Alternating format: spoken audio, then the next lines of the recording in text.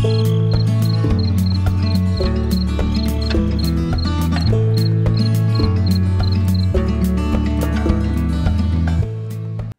everyone, I'm glad you're here. Thank you very much for joining me today. I'm Mary with Mary Greeley News. Late last night at about 10:58 Pacific Standard Time p.m. there was a magnitude 4.5 earthquake, part of the Juan de Fuca Explorer Plate. 2 people said they felt this earthquake. Did you feel it? According to the Moment tensor ball, yeah, we got spreading. This small microplate is heavily deformed with a lot of broken blocks, faults, and has produced a lot of earthquakes with a magnitude 5 or greater. I believe the largest might have been in 1929, a magnitude 7.0. There's been quite a few 6s. 1992 there was a magnitude 6.7.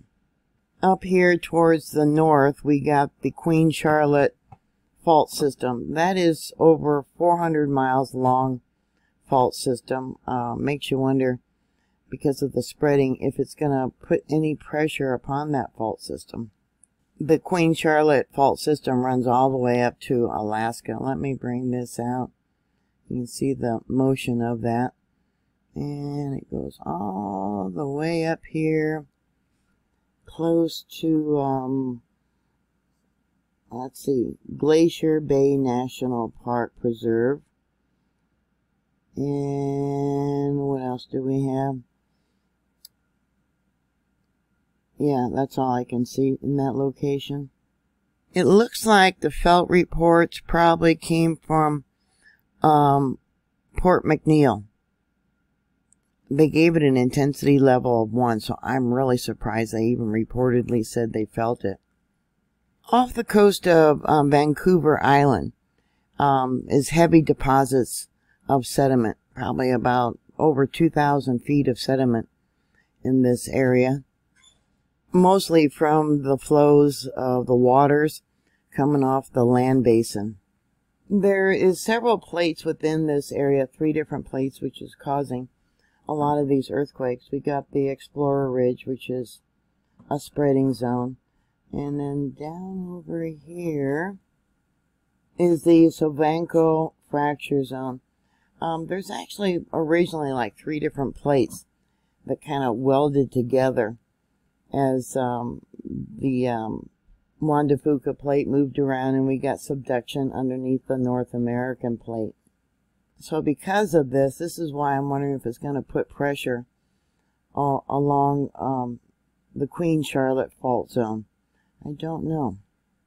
But because of all the sediment that is here, it's probably why over here on Vancouver Island they reportedly felt the earthquakes. There was probably more people that did feel it. So I'd like to know if you felt it or not. What did the motion feel like? How long did it last? Was it just a very slight vibration? And how long did that last? You can see we got a 5.6. That was this year, September 17th. Let's see, I got a 4.9. That was on the 16th of this month. We also got a 5.4. Let's see the date. That was on September 17th of this year. Yeah, please share your information. I really would like to know about that. So what are your thoughts? Put your comments down below. Thank you very much for watching. Thank you for subscribing. As always, be prepared. Please stay safe, and I'll talk to you later. God bless you. Bye.